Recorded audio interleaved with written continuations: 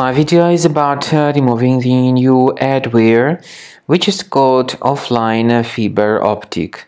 OfflineFiberOptic stands for a new adware targeting Safari, Google Chrome, and other browsers. Basically, this adware is from the AdLoad family, and it tries to actually display a lot of intrusive advertisements while you surf the internet.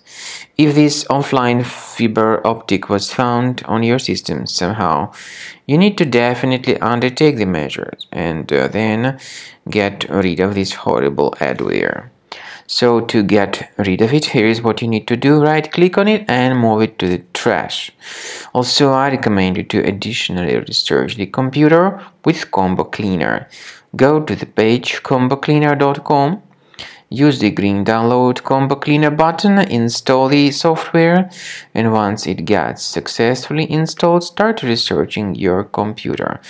So Combo Cleaner will help you to effectively detect and remove other threats.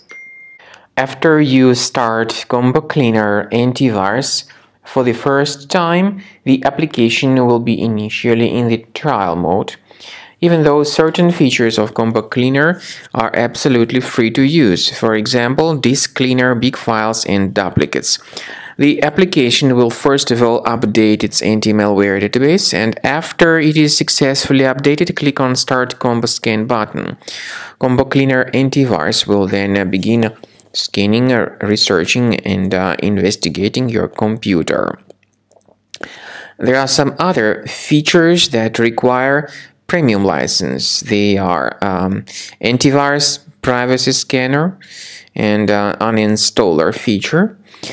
The scanning duration depends on various factors, of course. It may depend on how infected the computer is. It may depend on how many hard drives are being scanned at the same time, and it may depend on some other factors too, of course.